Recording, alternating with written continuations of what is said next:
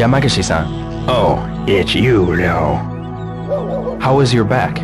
Yes, it's much better.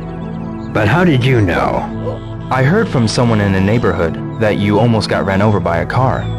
Well, it must have been Megumi or Sumiya-san who told you. That driver was insane. Could you tell me about what happened with that car? Sure. This black car came flying around the corner over by Sakuragaoka Park and went towards Dobuita. A black car.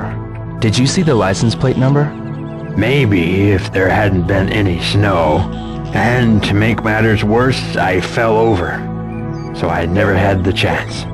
Oh, well, I'm glad to hear you're okay.